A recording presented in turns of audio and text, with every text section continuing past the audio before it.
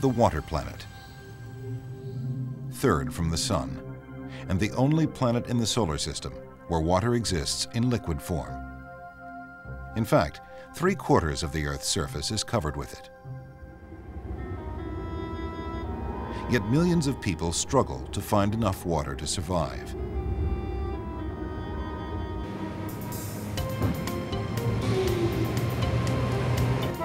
With the world's population growing by about 90 million people every year, the supply of usable water just isn't keeping up. Usable is the key. The overall amount of water on the planet never changes. It's only the distribution of it that varies. As a liquid on the surface or below it. As a vapor in clouds. Or as a solid at high altitudes and in the higher latitudes. Making sure we have enough water in usable form and getting it to where it's needed is what water management is all about. Conservation is one method. Using less water whenever possible.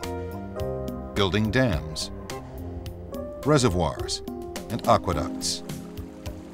Cleaning up polluted water. And recycling water, especially for irrigation. Desalination, or desalting, is another method of increasing the supply of usable water. To most people, desalination means desalting seawater, unlocking the ocean's vast liquid treasure.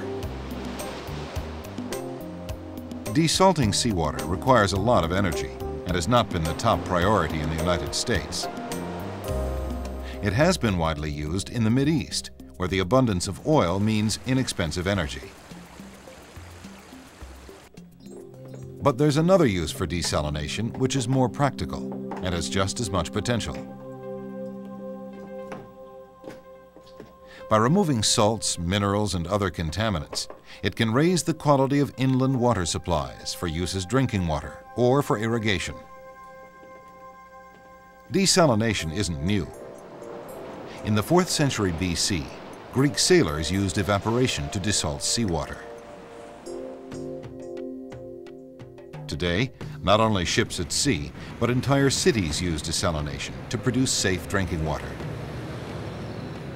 Like this facility in Saudi Arabia.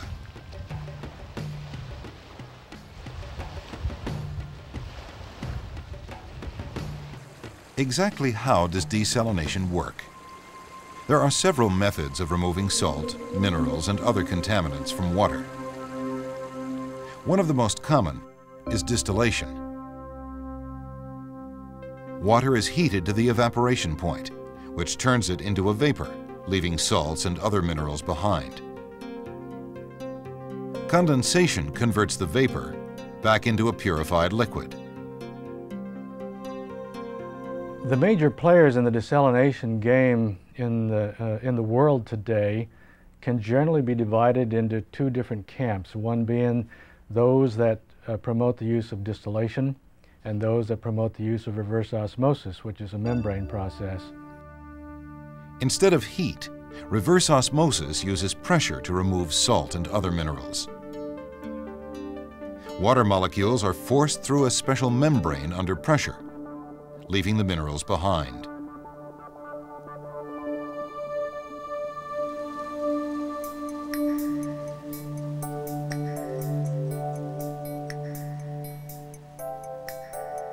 This is a reverse osmosis membrane made on a continuous membrane casting machine. The white film on the surface of the membrane is the thin polymer that allows water to pass and rejects salt.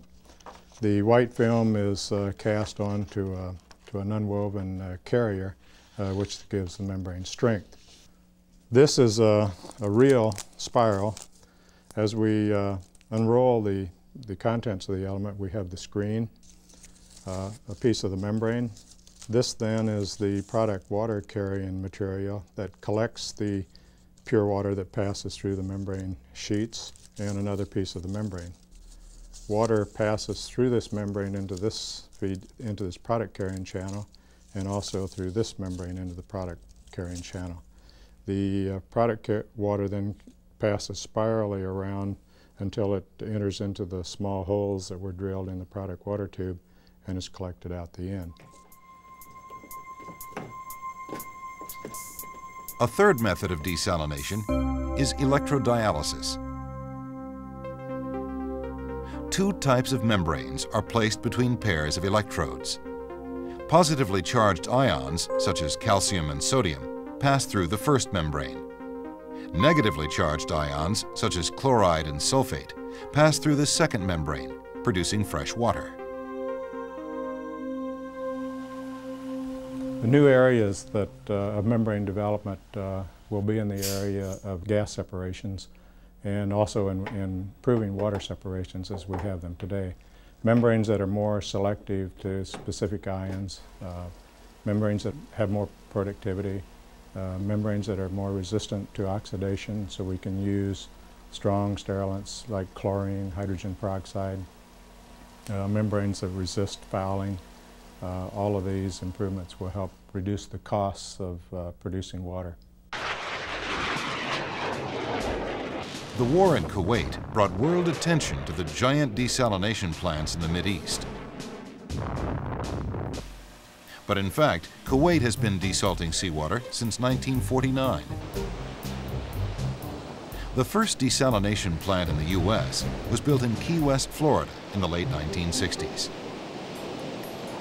Today, the United States has the largest number of desalination plants, most of them treating groundwater in Florida, California, and Arizona. The largest facility for desalting seawater in the U.S. is in Santa Barbara, with a capacity of 6.7 million gallons a day.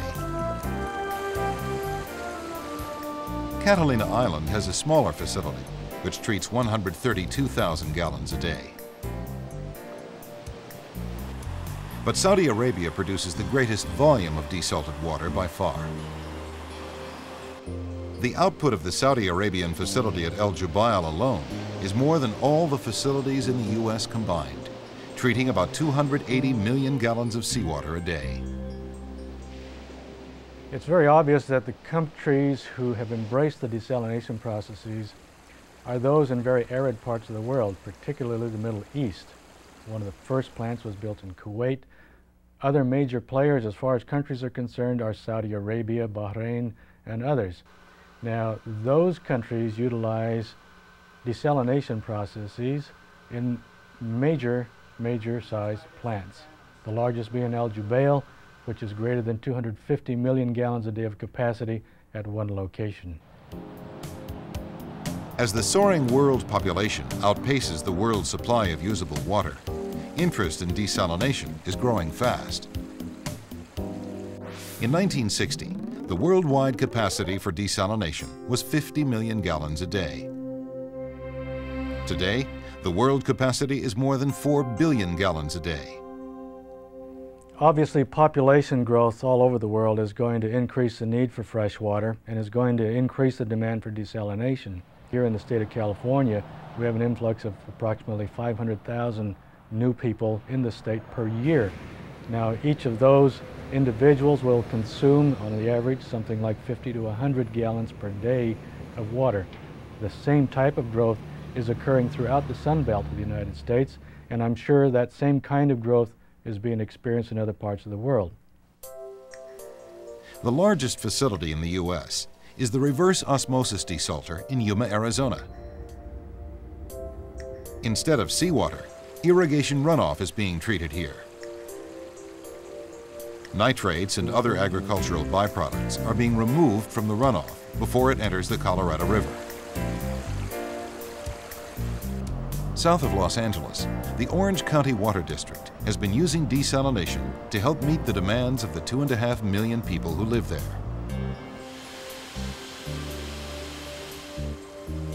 Water Factory 21 uses reverse osmosis to treat and recycle wastewater from municipal and industrial sources. After raising the quality to drinking water standards, it's being pumped into the groundwater basin along the coast to prevent seawater from seeping in. Around the U.S., New methods are being developed to remove objectionable organics, which can make membranes less efficient.